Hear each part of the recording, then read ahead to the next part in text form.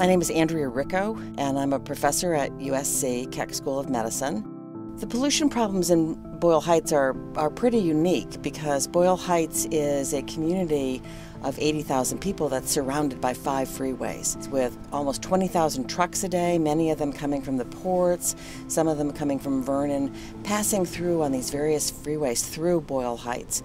And because of all the freeways, it means that people in Boyle Heights are exposed to a lot of truck traffic and automobile traffic, both on the freeways that surround the community, but also on the streets that go through the community.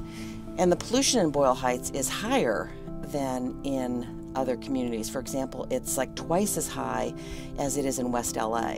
So that was an indication to some of the government agencies and community groups that there really needs to be some attention focused on Boyle Heights.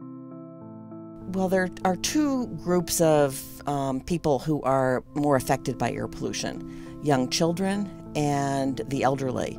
So we find that when children grow up with a lot of air pollution, they are more likely to develop asthma or have reduced lung function. Their lungs don't work as well, so they don't get as much air in and can't breathe as much air out, which could result in long-term health problems. My name's Yesenia Romo, and I'm 22 years old. Well, because of the air pollution, my son did develop asthma, and it's pretty bad to the point where he's limited playing outside, and because we do live in a very polluted zip code, this is one of the most polluted zip codes, it affects him even more so because of the lack of green spaces that we have here in the community.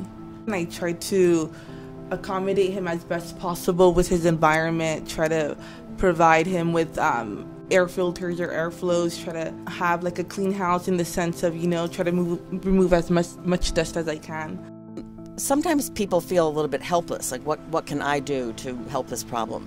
I mean, I think that in Boyle Heights you are really lucky that there's the light rail, so people can take the light rail, which cuts down on the number of cars. People can bicycle or walk more.